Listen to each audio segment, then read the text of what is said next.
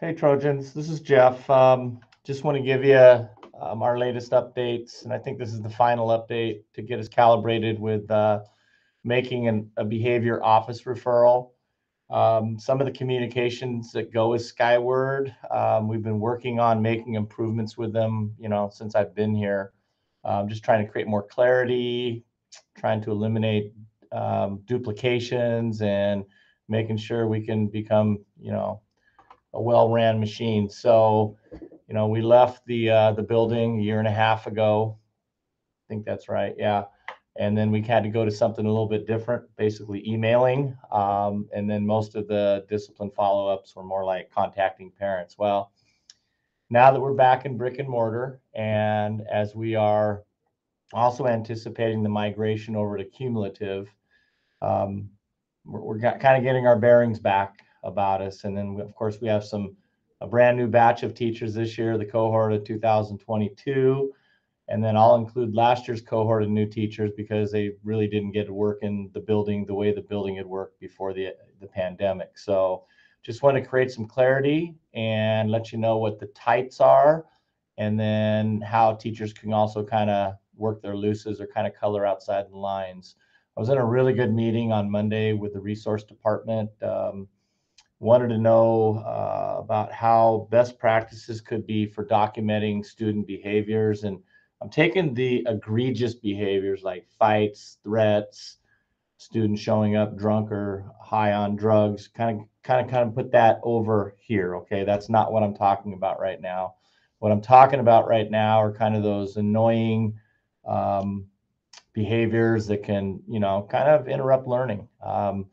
And we know that we work with our kids, and we know, especially after the pandemic, I know we're all giving kids a little more latitude, but I don't want you guys to lose the clarity in giving them that latitude. They still got to see where the high bar is, and we want to achieve that with all students. Classrooms I've been in so far, observing, have been great. I mean, of course, when the principal shows up, things tend to get a little bit better. I'm very aware of that. I was in a classroom this week, and the teacher just kept doing redirections. The kids were following her lead, doing a great job. So I know that there's impacts going on out there, but sometimes kids can kind of, take away from the learning, and sometimes you do have to send an office referral. And here's the expectations: that you've addressed it with a student, okay? You've talked to the student. It's been not an implicit, but an explicit conversation. You're letting them know this is what you need. And this is before a student has even behaved out. This is helping kids understand the temperature of the water, okay?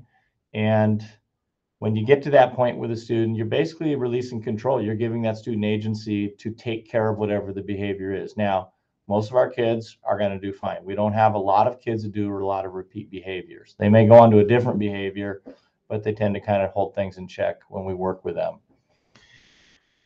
If that's not working, the expectation is you do reach out to a parent. I know that takes time. That's a lot of what we do here at the administrative level. Okay, and that could be in the form of an email. And if it's a parent that doesn't speak English or read English, the expectation is you would do some type of a translation. You could use Pacific interpreters and make a phone call. That's going to be more personable.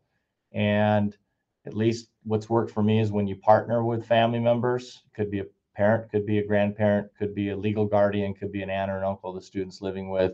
But when you partner with them, you tend to have the best results, meaning the behavior goes away and the student lives more of a tier 1 life. So sounds like a lot of time, but I'll tell you what, if you really massage that and work with that, you're going to have a better return from the students. Okay, for those students who just clearly behave out and you got to send them, on a referral to us, that's fine too.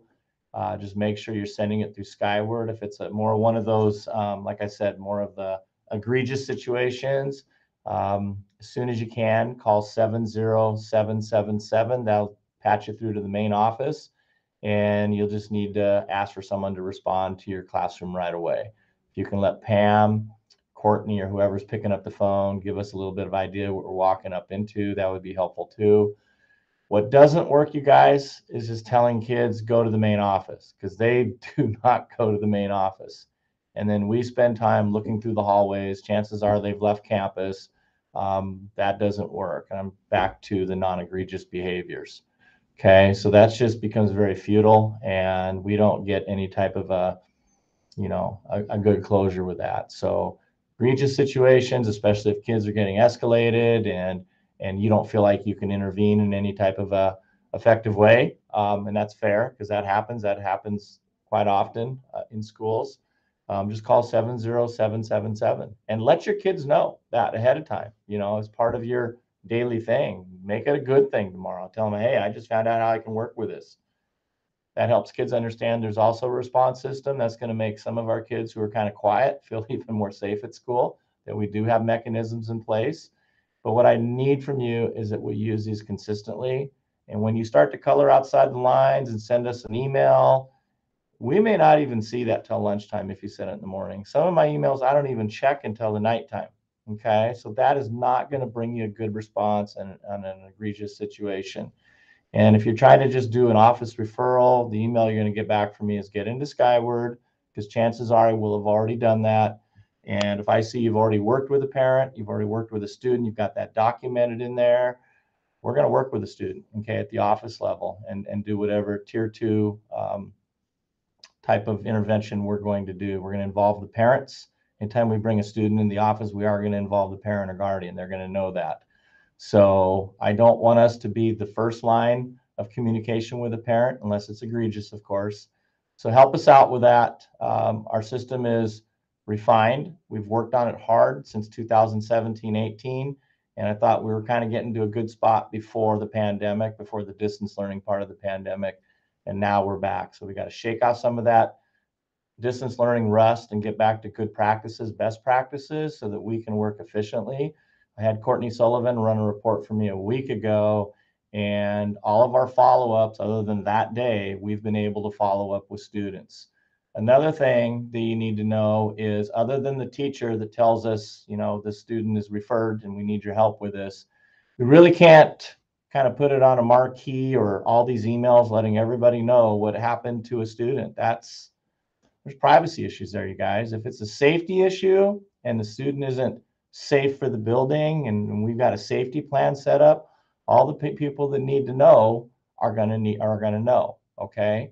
So I know that feels not very transparent, but also we don't want to do things that are going to get in the way of the legal system and make our lives tough as far as, as a school standpoint. We don't want to be tomorrow's news in the newspaper. So there's some legal steps we're following here. Most of you, when you're working with a student, you are on a need to know basis, but most of us aren't. Okay. And if it's a school-wide situation, chances are the student isn't returning to school anyway, and we're working with counselors and outside agencies, parents, what have you. So if you do have a concern about a specific student, what I would say, if it's a senior, talk to Stacy or myself. If it's a junior, talk to Lori. If it's a sophomore, talk to Brendan. And for right now, if it's a freshman, you can talk to Doug or you can talk to me. Eventually, it'll be Jeanette again. So we're really the right people to bring the information to, or the inquisitiveness and curiosities. But to keep talking about it out, at large out there, it just creates more confusion. And really, if you really want the matter dealt with, take it to the source. And you know what? I'm not saying we're perfect, but if you know some things we don't know, we can work with that too. So anyway, it takes all of us. I know you guys have heard me say that before. I want to work together with everybody, but we got to work within the system. And again, if it's egregious, if it's one of those situations that's escalating fast, 70777. Okay. You can even tape that to your phone, whatever you need to do. Okay. But I wouldn't put it where the kids can see it, because they've used it in the past and we don't want them on that. So anyway, when you share that with the kids, don't tell them the number. Just tell them you have a secret number. Okay. Thanks, everybody.